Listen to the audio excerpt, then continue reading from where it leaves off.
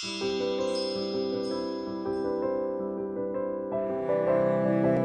moment I decided I wanted to do surgery was when I entered the operating room and saw heart surgery for the first time. It was really thrilling to be able to see the human heart beating and then to be able to put your hand on it and know you can make a difference in this patient's life.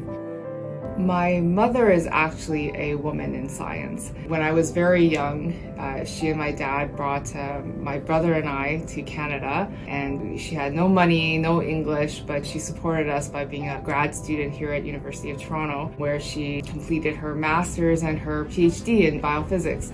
And she balanced her career and her family life effortlessly and set a great example for me and was a fabulous role model. During my training, I had the opportunity then to pursue graduate studies, and I was able to use my engineering background and apply it to answer some questions in cardiac surgery. And that was when I realized that I also wanted to do research and pursue science, because that allows you the opportunity to impact patients beyond the ones that you see day to day. My advice for young women who are looking to pursue a career in science is that sometimes they can hear, even in 2021, from some people that they would have to choose between a fulfilling career and family life. And I can tell you from personal experience that that's not true.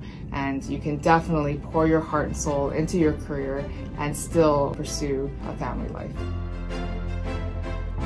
I think it's a very exciting time to be a woman in science. I think if you're interested in pursuing science, it means that you're joining a large and growing cohort of leaders and entrepreneurs, innovators, and so I think right now is actually a fabulous time to be a woman in science.